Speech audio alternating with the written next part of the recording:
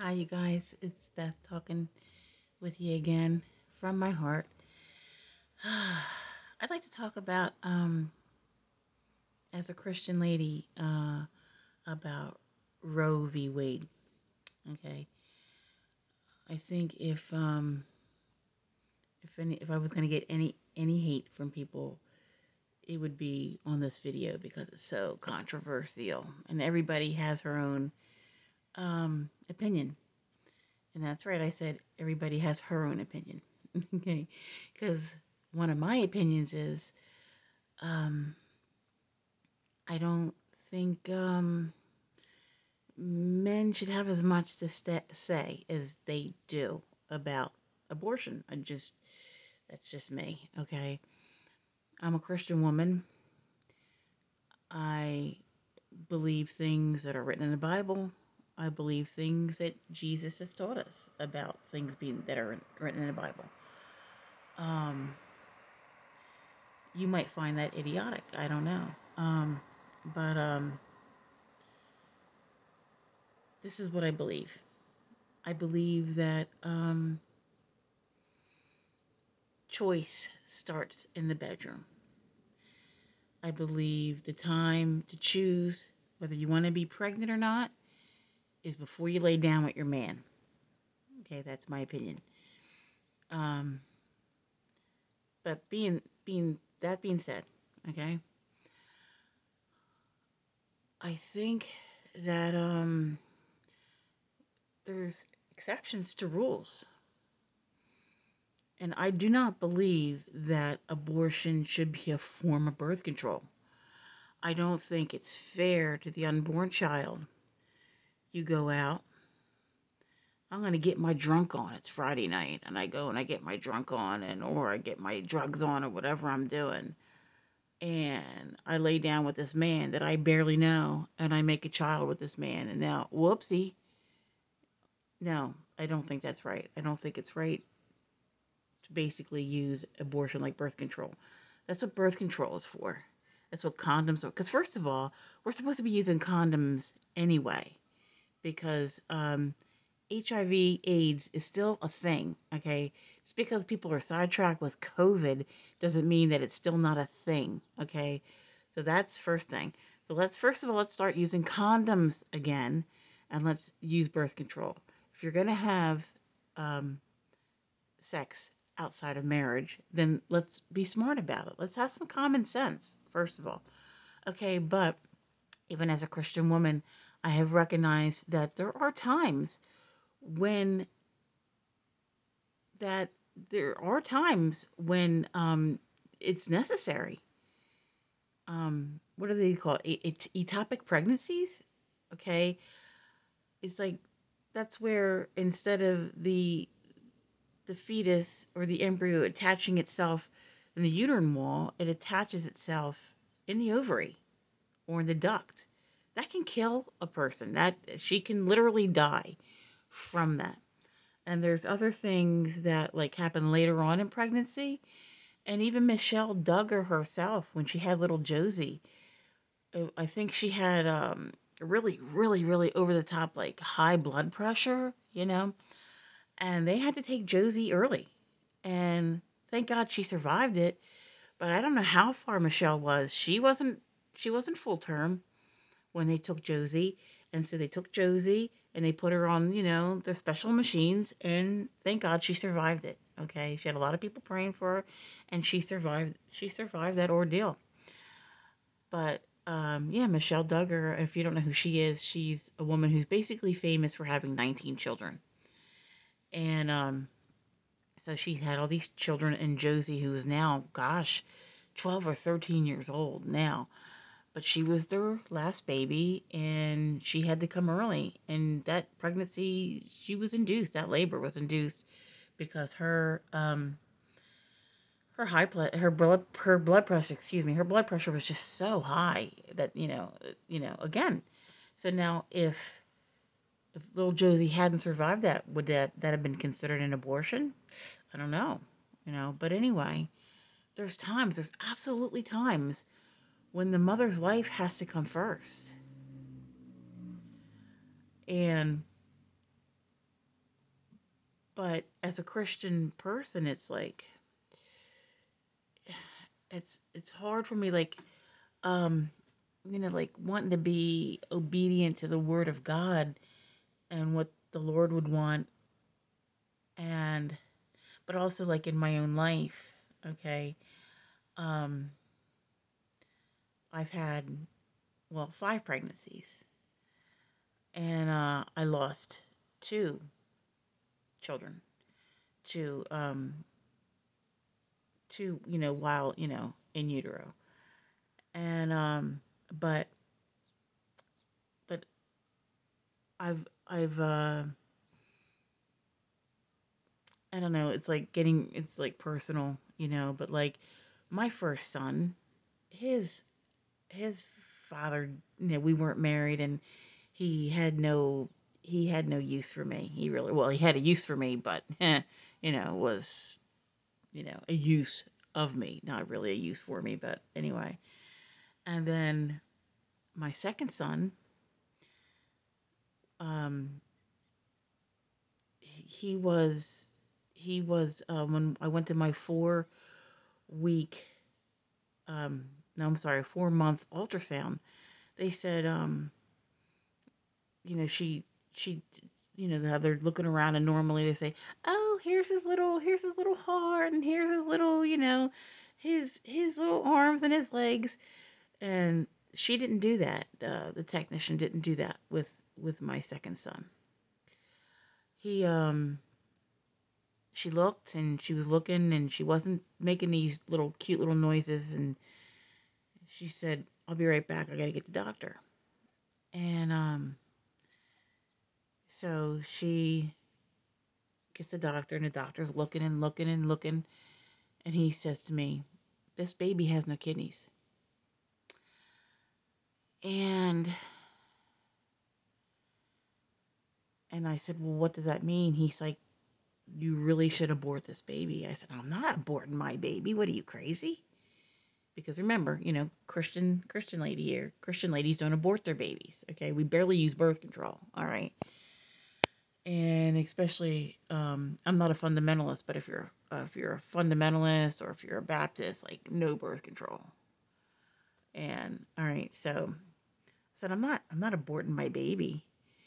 And he said, well, here's the thing. He's like, you have about a month to decide what you want to do. He's like, but this baby has no kidneys. It's going to be a very painful death for this baby, and you need to make a decision. So I went home after the doctor's appointment, and I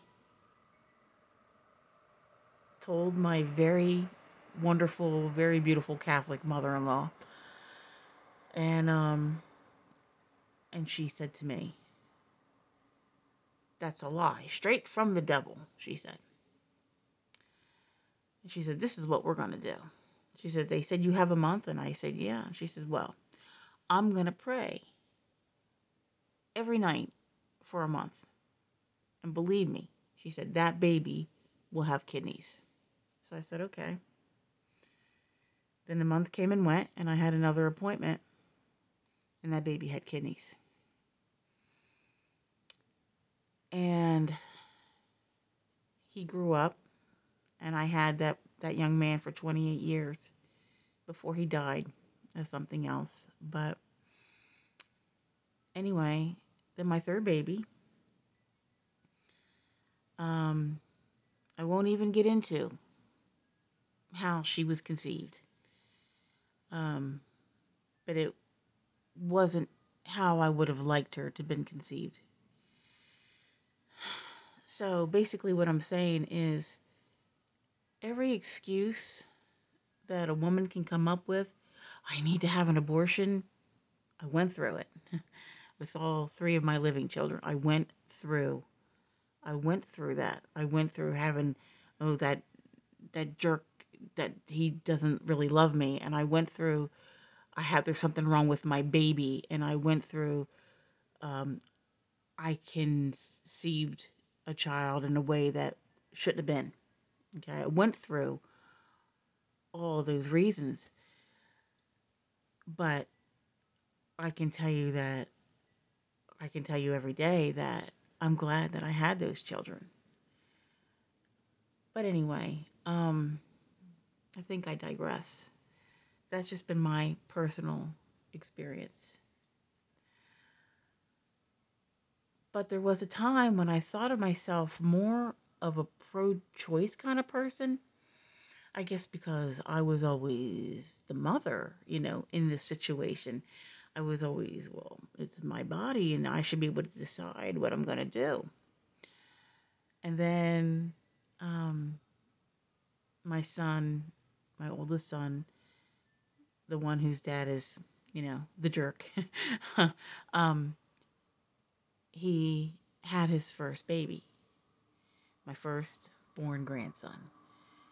And then I was like, oh my gosh, who could ever even, why, could anybody ever think of, doing this and taking away a grandbaby from a grandma? Oh my goodness. And then my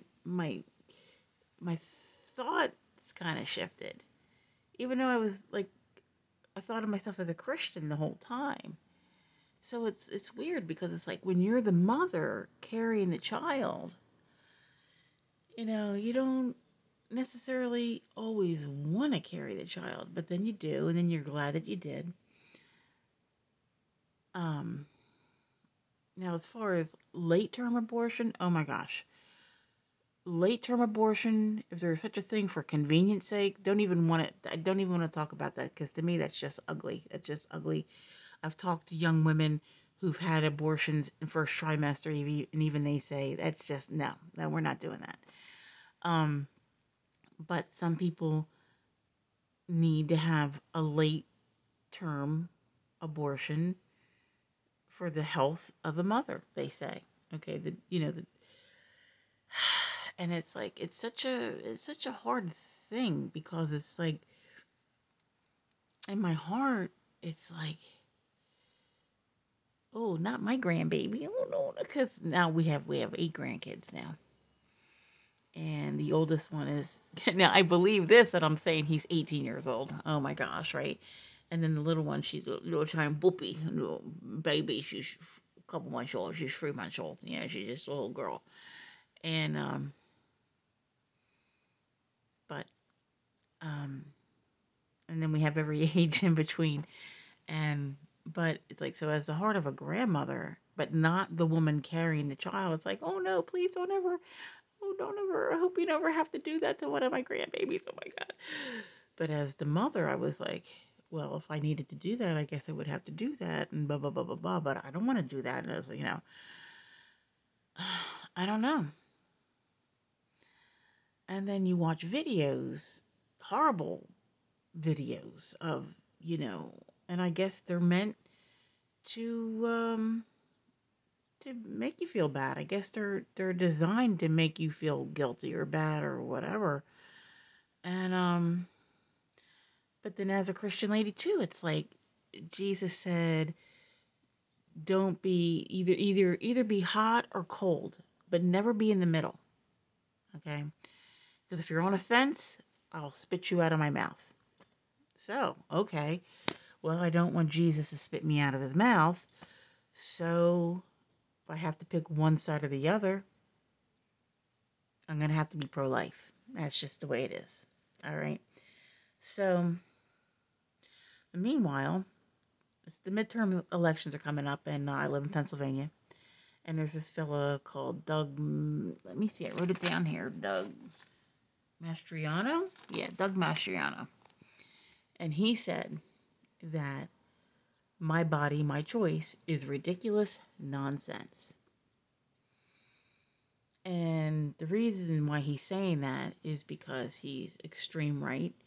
I'm guessing he got that from the Bible because the Bible says that our bodies don't belong to us. Our bodies, you know, belong to God, and it also says a woman's body doesn't belong to herself but to her husband, and a husband's body doesn't belong to himself but to his wife. Okay, so essentially, I think that's how he's looking at it. Like our bodies don't really belong to us. They're on loan to us, you know.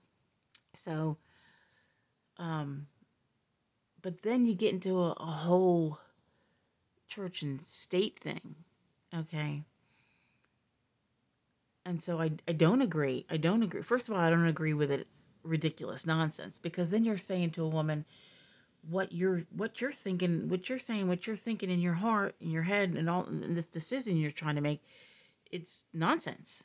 It's not what you're going through, woman. It's nonsense right now, and it's not nonsense because there's a lot of babies that get aborted not because of a drunken one night stand fling, but because there was no choice, because the mother was going to stroke out or whatever, you know.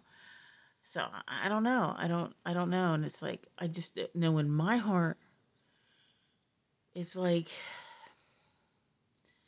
I don't feel like it's right to do, but at the same time, if a doctor feels like this woman needs to have this done because she's going to die, she should have a safe and legal way to do it, I guess. You know, I don't know. I just it's hard for me to say. But like I said, as a Christian woman and as a woman who says I am pro-life, you know, but also I'll tell you something else about being pro-life, okay? I don't think that you can call yourself pro-life but then stand outside of a prison at midnight with signs and saying burn baby burn, hoping for somebody to be executed. Okay? I don't think you can be pro-life and wish for gay people to just like disappear off the face of the earth and them all get killed or something like that. I don't think you can be pro-life. And so when I say pro-life, I mean all life. I mean, I feel like everyone should have a right to live. I feel like that there shouldn't be like capital punishment. I know a lot of people who claim to be pro-life, but they're more than happy to say that murderers should get the death penalty. Well, how do you reconcile that? How do you say I'm pro-life and all life is precious, but put this guy in the electric chair or whatever, lethal injection, whatever they do, how can you say that you're pro-life when you wish that drug addicts would just, you call them scumbags and you just wish they would all die? How do you call yourself pro-life? I don't get it. So when I say pro-life, I mean everyone, not just the fetus, but everyone has a right to life. Everyone.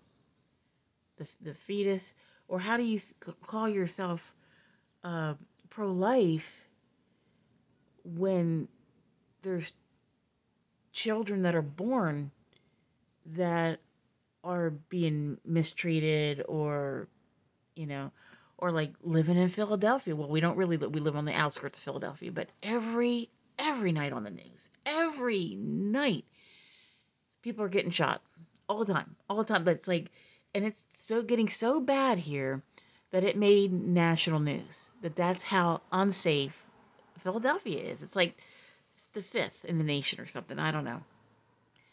So how do you call yourself pro-life and then you have people killing each other in the streets over sneakers or over a car or over some sort of other material possession, or just because uh, this is our side of the street and that's your side of the street. You crossed over and I hate you for it, so now you got to pay the price. So now I'm gonna shoot you now. I'm gonna kill you. And then little kids getting caught in the crossfire. And we had an incident just a year ago, and I'll never forget when it was because it actually happened on my birthday, August 27th. Sweet little girl got caught in a crossfire. Couple of idiots started shooting at a football game. You're supposed to be there watching football against um, the town here, and interestingly enough, my old alma mater, okay, on my birthday.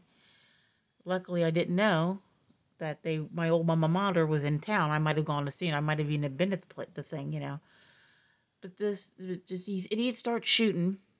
The police start shooting back, and this sweet little girl, she gets caught in a crossfire. And now the family, they have no answers. Like, they gave her some sort of report. The township gave her a report, but they blacked out a lot of the words. And it's like, that's not doing the family any good. But how do you say that you're pro life, but then this little girl gets shot? Like, you can't. It's like either all life is precious or none of it is. You know, and it's like, so when I say that I'm pro life, I mean I'm pro life as far as, everybody has a right to a life. Everybody has a right, whether you're, you know, an infant, or whether you're, you're a fetus, you're an infant, you're a small little girl, um, or you're a person who did bad things and had to go to prison. Everybody has a right to life. But then again, I'm the type person where I catch and release a bug, so um, whatever. you know, maybe I'm silly. I don't know. I'm thinking, well, what's wrong with her? Everybody has a right to life. But that's what I mean when I say I am a right to life person, not just the fetus, but I believe everybody, whether you like that person or not. Whether you think there's some use for them or not. Because all I know is it's like, um, they say, you feel this, you have a heartbeat, you still have a purpose.